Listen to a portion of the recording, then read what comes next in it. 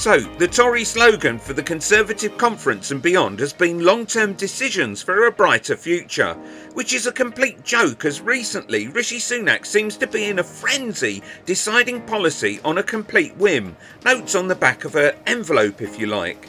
Anyway, we asked you what you felt would make a more apt Tory logo, and after narrowing it down we have the following 5. Long-term suffering for the majority. God help us. Short-term decisions for a shittier future. Vote for the problem, pretending to be the solution. And finally, you'll be dead before things improve if we have our way.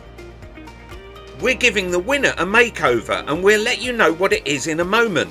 But will it be able to reflect Sunak's decision to scrap HS2? A decision that appeared to be cooked up days before the conference. You know, these kind of projects last more than the lifetime of a government. They go through different constituencies held by different parties. These are projects of huge national importance. They should not be made by people holed up in hotel rooms at a party conference.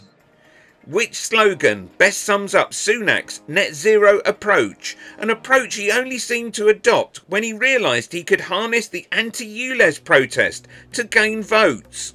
You can look at the facts. I take my time to get the decision right on behalf of the country, whatever it might be, and that's what I'll do with this as I do with everything else. And as you saw with my recent decision on net zero, when I make a decision that I think is important, of course I go and explain that to everyone, explain why I'm doing what I'm doing, why I thought it was right to change direction there, different long-term decision that will save people money, and if that happens and is necessary, of course that's what I'll do. So, here it is, the slogan suggested by you and picked by you. Long-term suffering for the majority. Click here for a brighter future.